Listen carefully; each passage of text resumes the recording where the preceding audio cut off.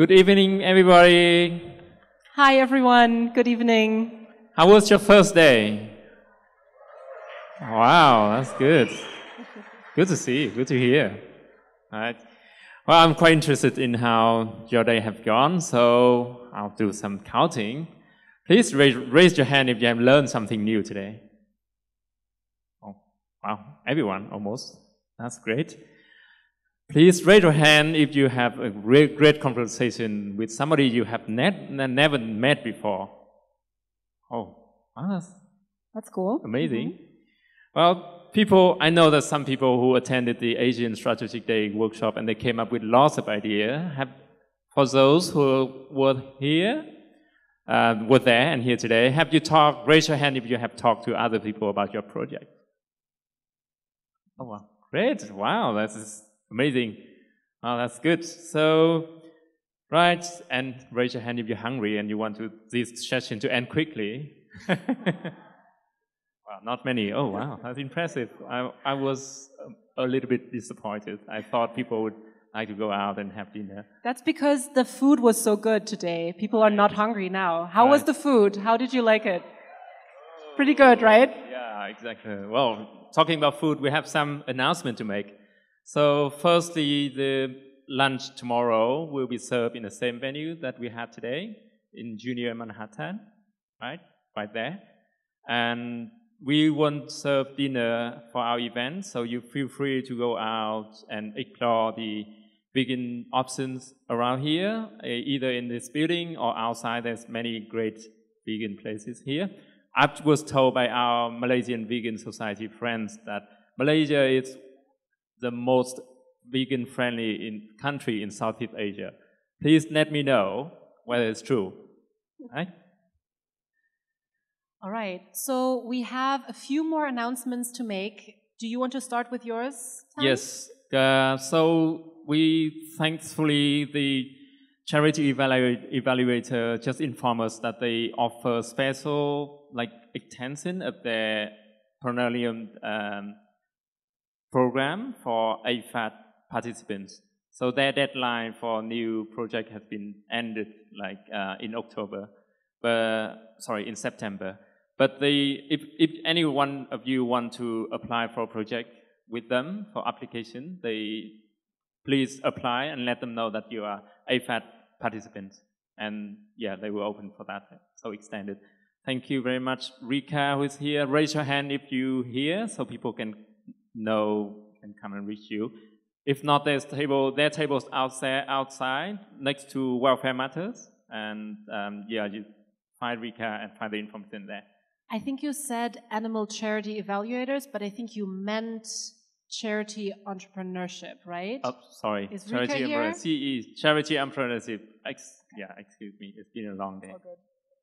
For all of us.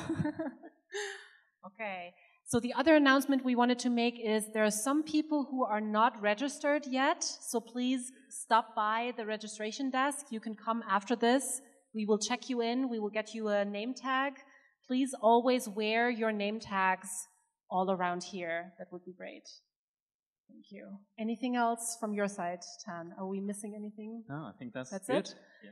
Then I think it's time to introduce to you our wonderful keynote speaker for this evening.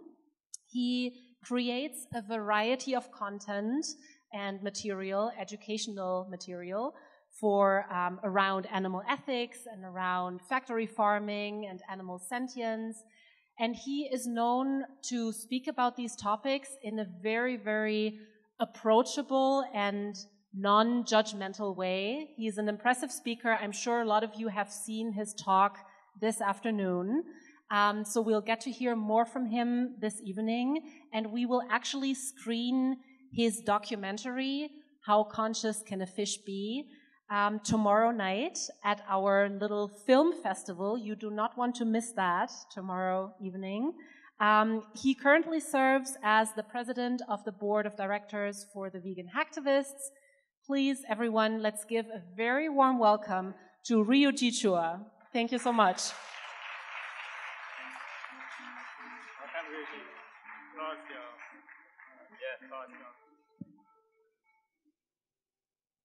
Wow, intro music. I've never had that before. How's everyone doing?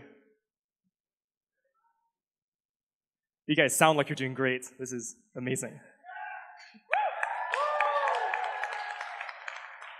So Julia gave me such a kind intro. So the funny thing about intros is that, like, we write them ourselves. She's like, Ryuji is known to talk about these topics in a very approachable. I wrote that, and I was like, you read that anyways.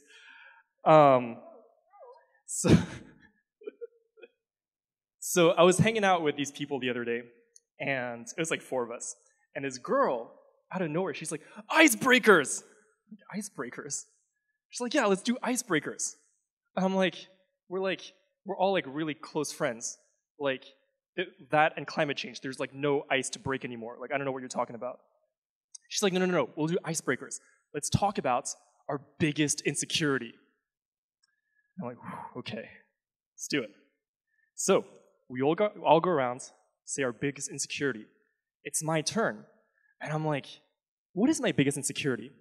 And then I say, I think my biggest insecurity is that I'm Asian. And it's always been like that. So I grew up in France. And as I was growing up, I never had like role models to look up to. I was in this like, I went to this bilingual international school.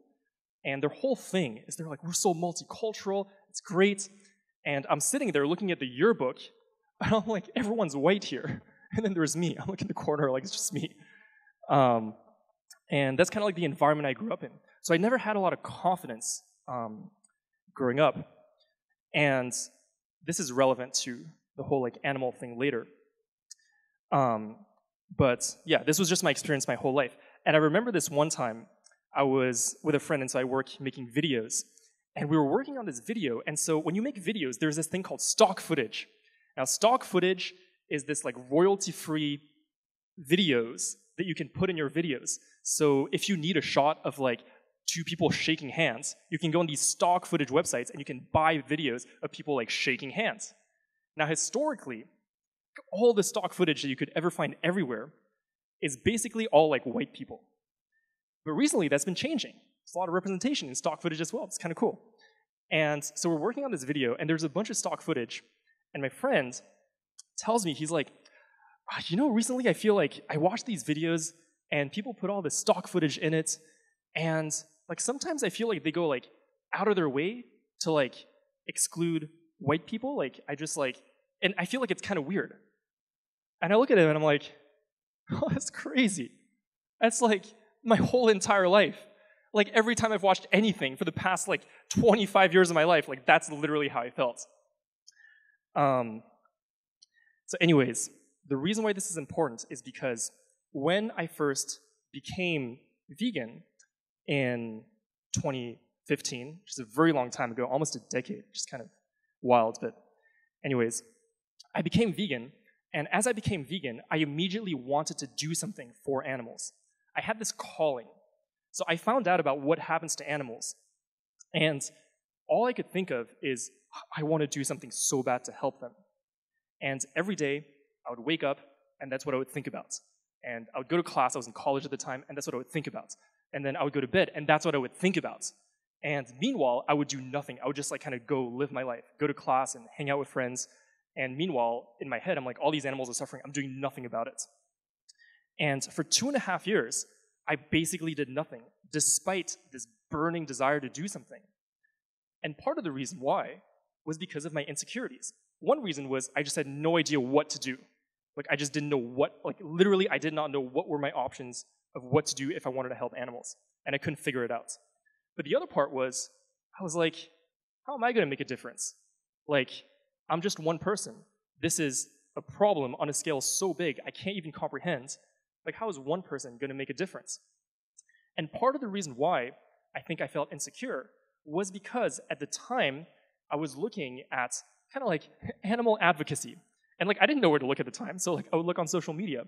And back then, when you would look on social media at animal advocacy, it's basically these like white guys like kind of like advocating for animals. And I love these guys, by the way, but like, I would see that, and I would think to myself, I don't think I fit in here. Like, I don't feel like I fit in. Now, if you follow my work, up until about maybe like a year and a half ago, I had this name that I would go by online. It was Peace by Vegan. And people would ask me, why is your username @PeaceByVegan? And I had this beautiful story. I'd be like, oh, it's because, you know, I want to create I want to create peace. That's like my vision. And like the way I want to do it is by like talking about vegan stuff. So it's like peace, creating peace by using veganism. That's like the story. And that was like part of it. But the other part is that like my name is Ryuji. And I'm like, no one can remember that name. Like I've had experiences for as long as I remember where, okay, first of all, when I was a kid, every single year I would show up to class and it's like a new teacher. And they would take roll call, so just like all these names. And all the names are like Paul, Sean, and then there's me. And then like all the teachers, they freak out. They're like, Ryu? And I'm like, oh, it's me, Ryuji. And I've had these years where the teacher would mispronounce my name, but I wouldn't want to correct them. So they would just pronounce it wrong like the whole year, and I would never say anything. Anyways, fast forward to when I'm an adult. I'm like, I know people cannot remember and like spell my name. I get emails, like professional emails for work, where people are like, Dear Ryuji, and they just misspell my name. I'm like, how hard is it? My name is like everywhere. It's misspelled. And this just happens over and over and over again. And so that was a big reason why I was like, I didn't want to like put Ryuji as my name. I was like, I need something else, otherwise people are never going to remember and find me. By the way, sometimes I tell this to my friends, and they're like, really? People misspell your name? Oh, that's crazy. It's like never happened to me. And I'm like, yeah, that's so crazy that that's never happened to you, David. Like, anyways, so that was part of the reason why for the longest time I was just Peace by Vegan. In my journey to becoming active, such a big part of me gaining the confidence to actually advocate for animals and pursue what I wanted to do was meeting other people who looked like me. So the first time was actually all the way back in 2016. So I went to Japan, and this was actually when I first became vegan. I was like, I want to advocate. And I was like, I don't know what to do. But the reason I went to Japan, by the way, was because I was in college in the States, and I didn't know what to do. So I was like, let me take a semester off, study abroad, and I'll figure out my life. So anyways, I came to Japan, and I'm looking up like these like vegan, this like animal rights stuff. I'm like, is anything going on? And there was stuff going on. And so like I joined these actions. And so I joined these actions by like the Animal Rights Center Japan with Veggie Project, which there's Haruko and Hironimo right here, which are amazing. And that was so empowering for me. I was like, this is so cool. There are people here doing work to help animals. This is amazing. Fast forward to 2 years later, I'm back in the States, and this is when I'm about to graduate college. And so I have this pressure. I'm like, I need to figure out what I'm going to do with my life, and I kind of have no idea what I'm doing. But I'm like, okay, let me actually put myself out there a little bit. So I started going to these little events. I go to like a vigil.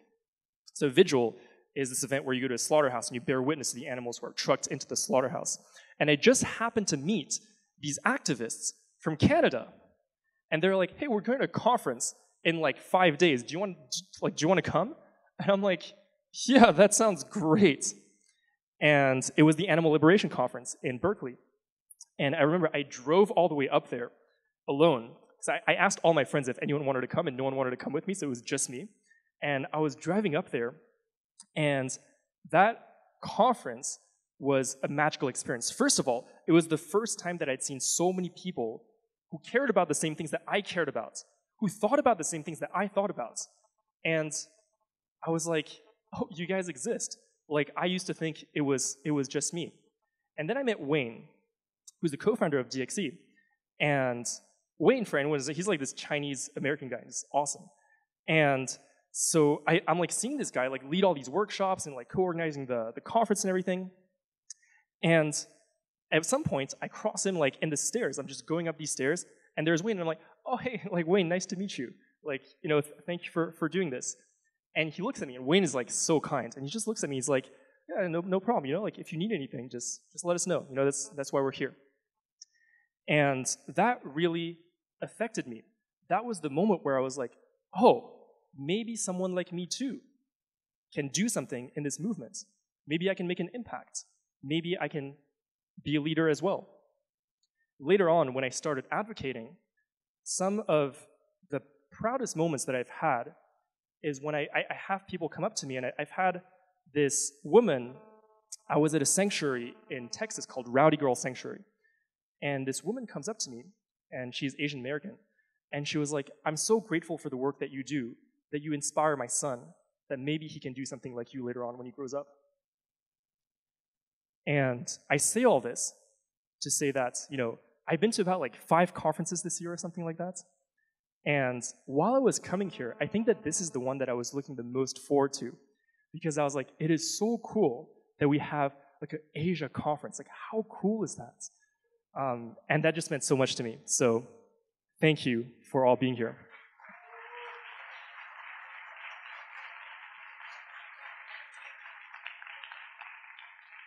Now, a little survey. Who has been doing this work for like more than 20 years? Is there anyone? 20 years? Okay. 15 years? 10 years? Okay, 5 years? Okay, now what about people who've been doing this for like 1 year-ish, less than 1 year? Are there people? Okay. So I've been doing this for about 5-ish years. So I definitely don't want to stand here and act like I can teach some of the veterans here, like, what you should do. Like, the keynote description was like, Ryuji will show us the path ahead. And I'm like, I'm not sure what the path ahead is. I'm like, I'm sorry, I really don't know. But hopefully, I can inspire some of you to take this opportunity to really build community here. Because I personally think that that is so important. Now I want to talk a little bit about what an animal means to me. And I think this is something that a lot of us relate to, where, to me, the life of an animal is priceless, that I care so much. I remember the first time I went to a sanctuary, and I realized for the first time that these animals, these cows and these chickens and these pigs and these goats, they're just like dogs and cats that I've loved my entire life. They have a personality. They think about stuff. They feel things. And it hurts me so much to see them suffer. Now, for the longest time when I first became vegan, I thought that I was alone, that it was just me that felt like this. But coming to places like this, I realized this is how we all feel here.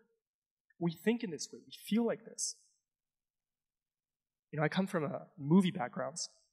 And when you make movies, movies don't happen just by the work of one person.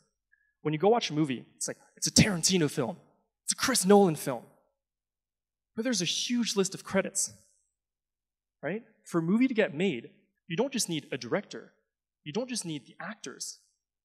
You need people like the sound designers. You need the director of photography. You need someone that does a job called grip. Grip is a guy, or a girl, anyone, who carries around stands. Like, that's just what they do. And without them, the movie would not get made. Making movies is a team sport. And you need all these different people doing all these different things to finally achieve this goal and create this movie. And that's how I think and feel about what we're doing. It's a team effort. Now, I want you to take a second to look around this room and to think about all these things that you feel, what the life of an animal means to you, what you want to do for them. This is what we all share. This is your team. This is our team. Thank you so much.